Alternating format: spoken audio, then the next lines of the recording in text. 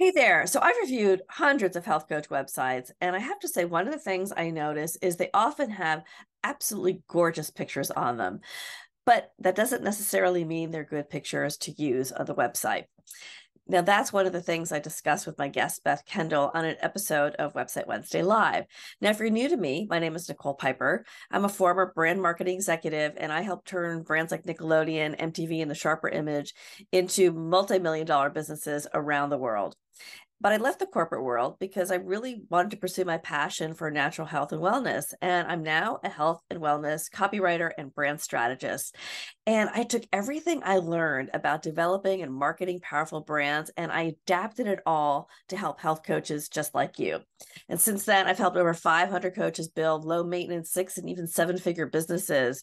So they're free to focus their time on other things they want to do, like spending time with people they love, doing other things and, maybe just doing more of the good work they're doing out there in the world.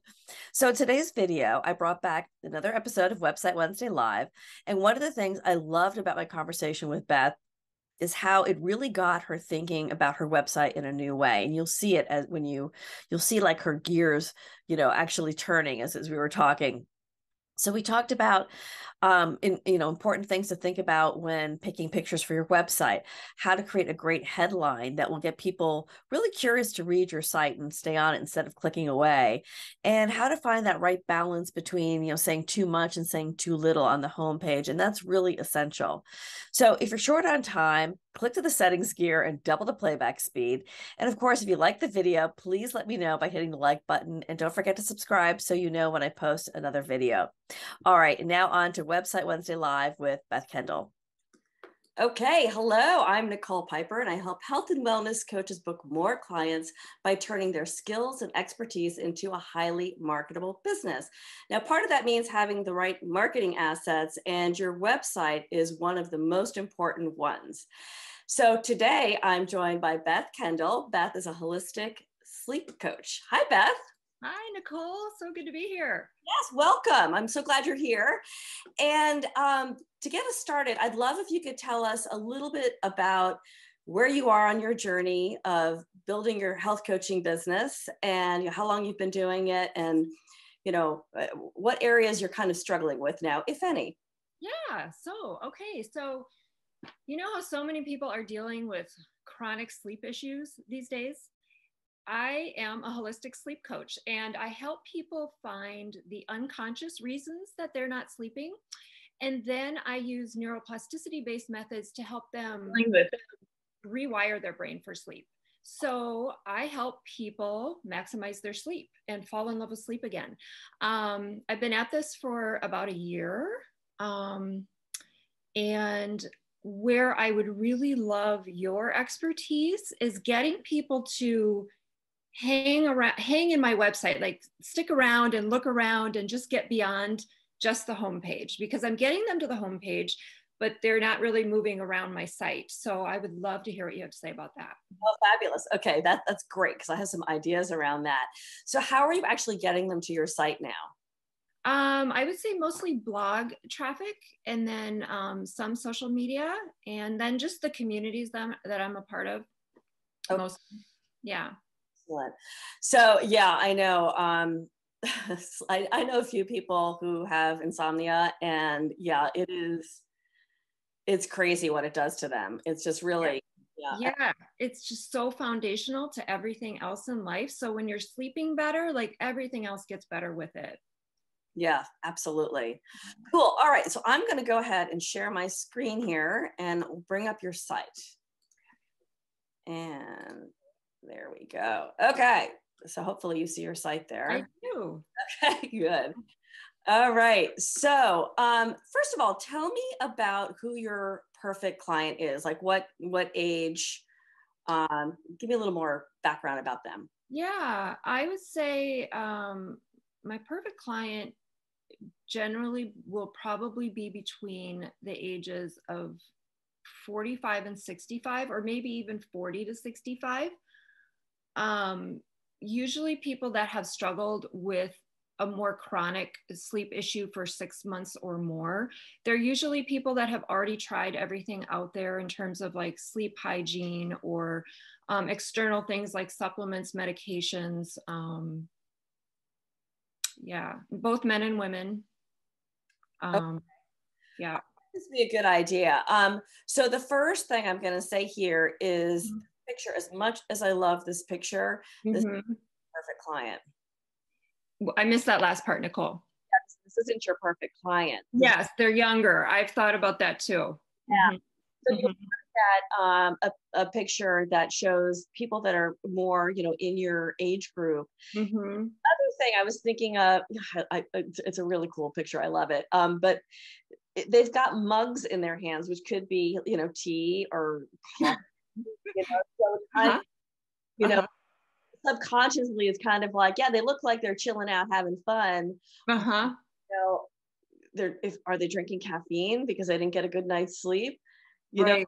so there are all these like little things like that Uh-huh. they'll send like a subconscious, speaking of subconscious, a subconscious message. Mm-hmm. Want to make sure that the pictures that you use on your site are really sending the message that you want. So Yeah. Okay, great. yes, you can find a different one.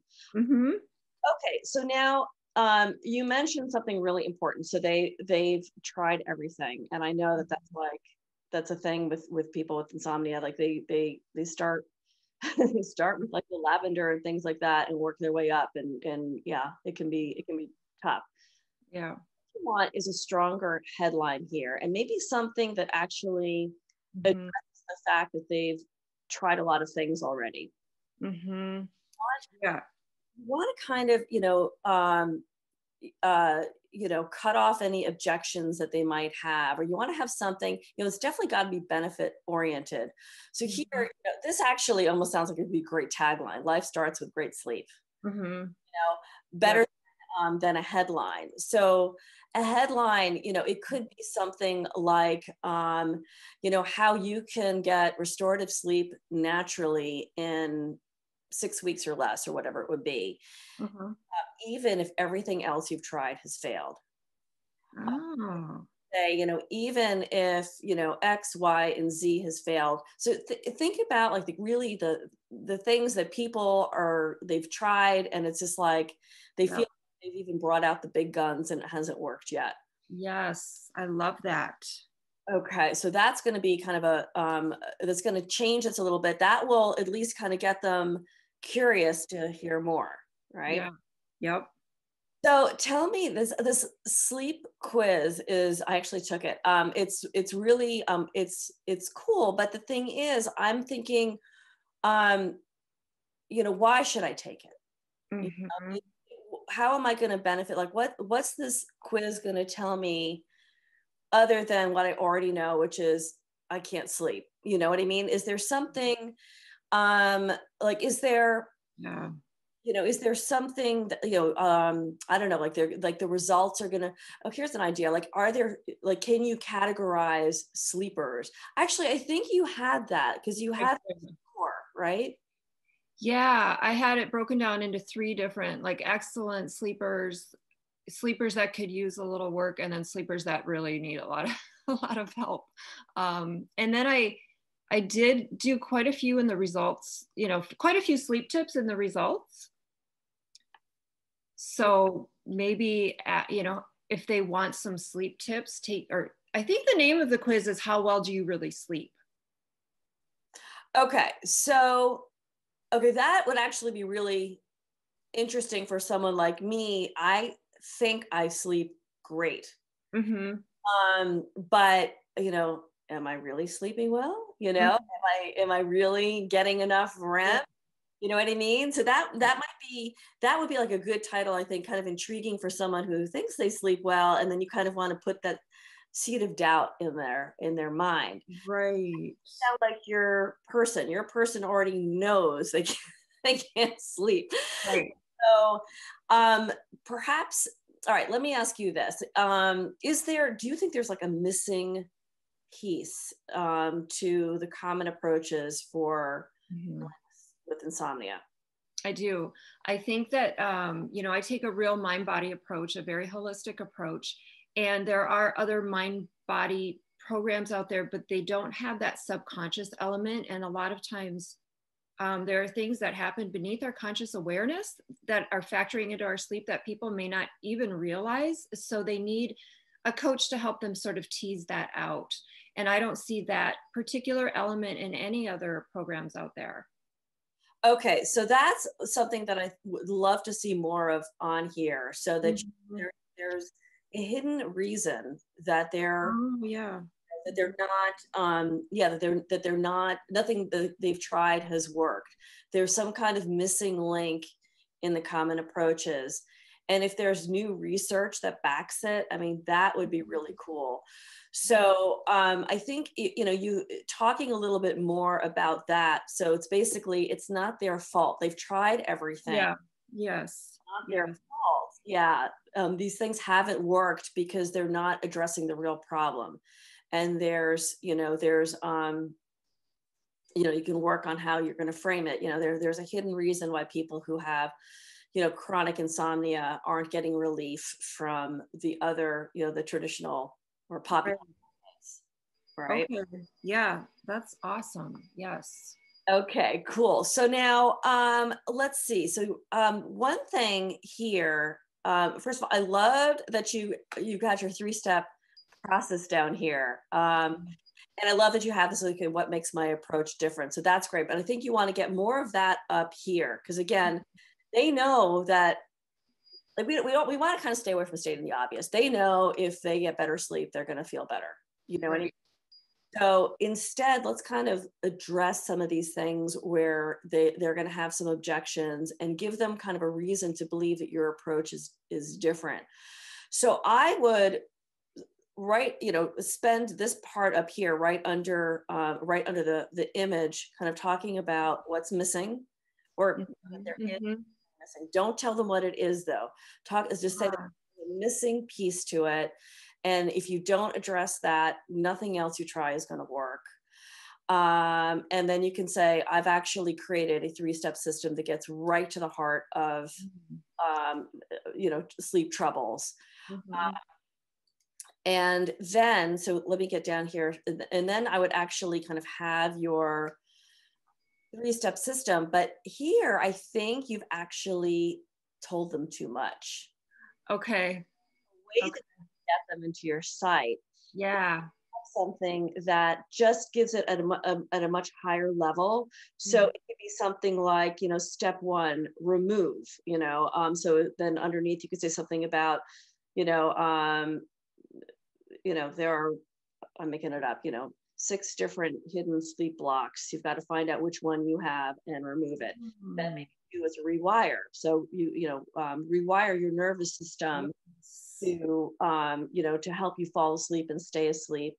And then the third one could be, restore your body's natural sleep cycle, so you wake up feeling rested and recharged, something like that. And then have a find out more, or you could have like a little sentence underneath, or a couple of sentences that then talks about the benefits of this. With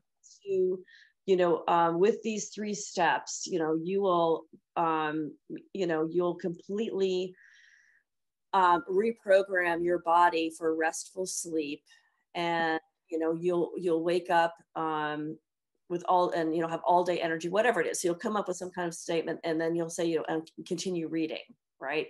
Okay. Or find out more, and then you can go into some of this. So that's actually okay. Your about page. I know a lot of people kind of focus on their about page thinking it's about them. It could also be about your system. So I think it can be, you start off about you. I would move most of your story over to your about page. Okay.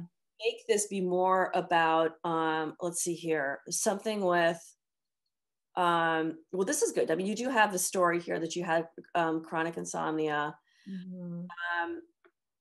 Once I start understanding, okay.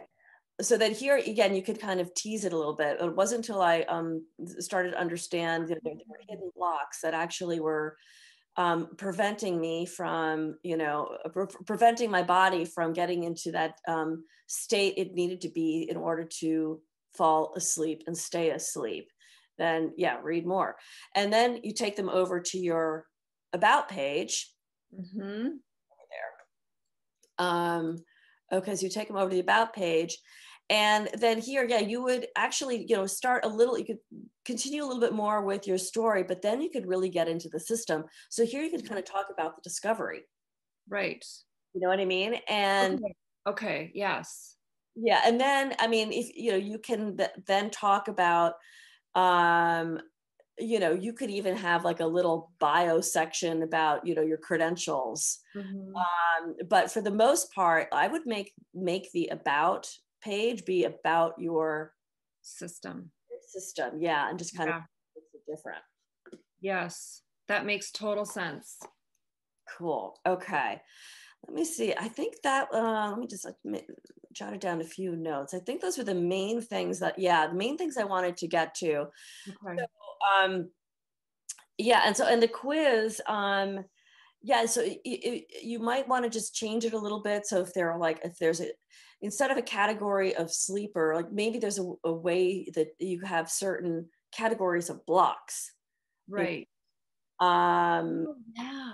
So something where, if there are some questions that they could answer where you could kind of say, okay, it sounds like you're a category 1 sleeper. That means your hidden blocks could be caused by, you could give a bunch of,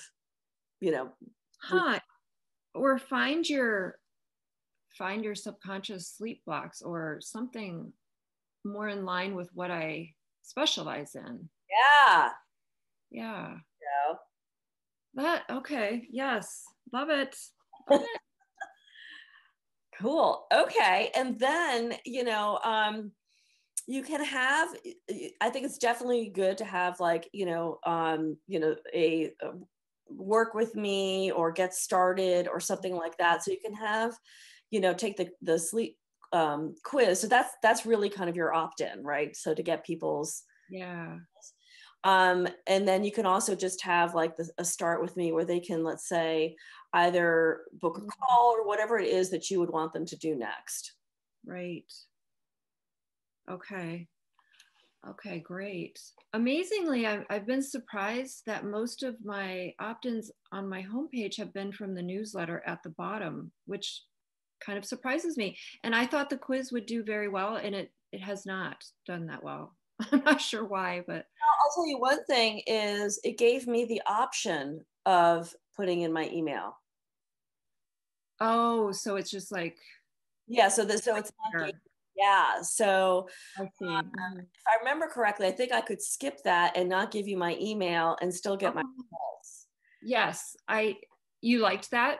No, well, I mean, yeah, great if I don't want to get emails. Yeah.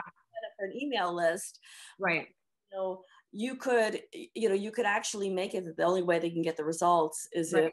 if right email. Yes. So, but that's interesting. So you get more opt-ins from. Yes, that's which really surprises me because I consider it, I don't take that lightly, asking for someone's email address, and they're wanting to get more, to get my newsletter, and I'm just kind of surprised that the quiz didn't do as well, but this little part in my in my site has gotten the most response. So that is interesting. I'm not sure if there's a word in there or just the way the words are together that they're wanting to know more. I'm not sure. It's always interesting. Yeah, it is. So yeah, I would definitely keep that there. And yeah, if you if you start requiring an email address to get the quiz results, see if that changes things. Yeah. Tell how many people take the quiz versus how many people opt in from the quiz. Can I tell? Yeah, they have pretty good analytics on that quiz. So I'd be curious to see, like, are there, is it only 25% that actually give you their email address from the quiz? So, and then maybe you can gauge, are there more people taking the quiz than there are opt-ins that you're getting for your newsletter? Right. Because then you can see which one, like if you actually change it so that they have to give their email address to get the quiz results, then maybe that would be, the way to go, and you wouldn't then need this newsletter. But I would definitely check and see, because if this is working, like, we don't want to change something. Right, absolutely. But again, I think one of the things is I would definitely look at the analytics, because I'm not sure how I would benefit by taking the sleep quiz. Yeah, I think there's just not that much information now that I see it from a different standpoint, which this is great. Why would they even click on that? Like, just take the sleep quiz just sort of hanging there might not be that much incentive. But if I give them a reason why they should take it, that would be, helpful. Yeah, exactly. So cool. Okay, let's stop the share. So I mean, overall, I think your site is really clean and easy to read, at least the home pages, and I think that's really, really awesome. And so hopefully you got the sense of, if you use the home page to kind of give just enough information, and then, but not so much that they feel like they have all the answers, and another place to go so they can find out more further into your site. I think that's going to help. Yeah, wonderful. Love it. Excellent. Okay, Beth, well, this was fun. Thank you so much for joining me, and I hope these suggestions were helpful.